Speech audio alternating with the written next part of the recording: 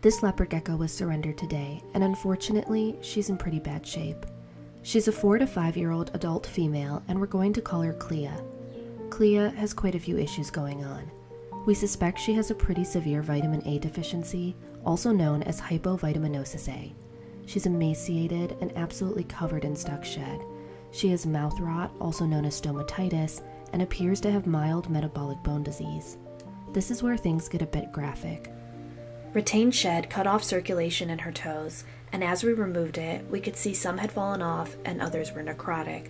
These necrotic toes will fall off on their own, but she's definitely going to need antibiotics. We removed a lot of infectious material from her mouth, like that big piece there. And even though Nicole was being really gentle and just using a cotton swab, clearing out her mouth caused quite a bit of bleeding. We often see mouth rot as a secondary symptom of hypo A, along with general eye issues.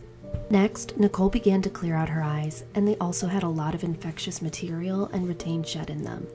While I'm sure these treatments weren't entirely pleasant for her, I'm sure it was also relieving to get all of that gunk out of her eyes. Her rubbery jaw and kinked tail make it pretty clear she has some mild MBD, so we treated with some oral calcium and then some powdered vitamin A mixed with water. We suspect this doesn't taste very good because most geckos try to spit it up. After administering it, we like to hold them for a few seconds while they get it down. We started off with just 0.5 cc's of carnivore care. She actually took it willingly and seemed to enjoy it. Nicole used our formulary to calculate the correct dosage for the antibiotics. She used a 29 gauge needle, which is very tiny and should have caused very little pain. First, we applied some BNP ointment to her eyes and some SSD cream to her feet. Clea's going to have a long road to recovery, but we're optimistic for her prognosis and we'll keep you up to date. It's only been a couple days and Clea the leopard gecko is already looking so much better. She's still a little bit squinty, but she's keeping her eyes open, and she had enough energy to put up a big fuss about taking her calcium. The most drastic improvement can be seen in her mouth. The inflammation from her stomatitis, also known as mouth rot, is pretty much gone.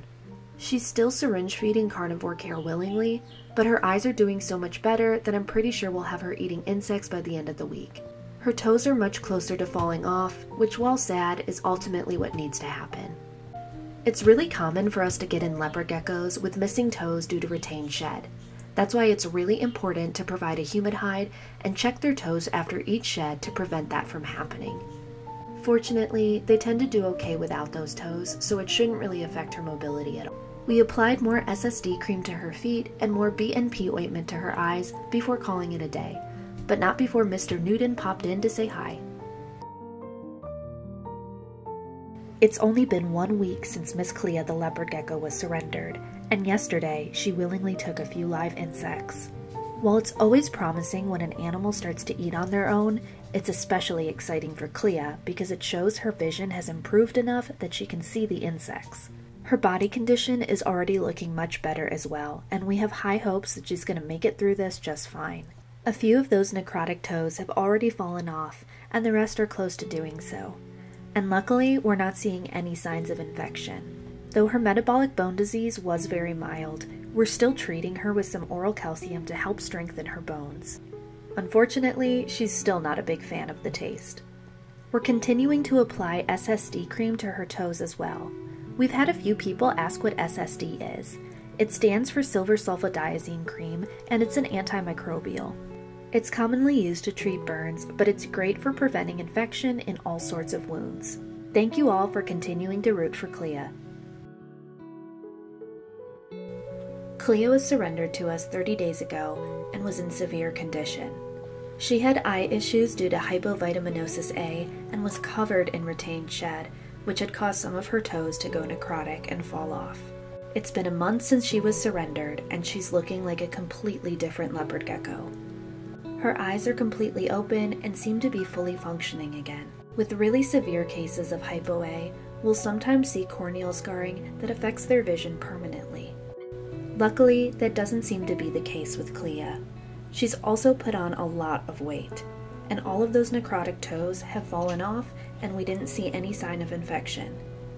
She's all ready to be adopted by her new forever home, and we just want to thank everybody that donates towards the rescue and makes our work possible.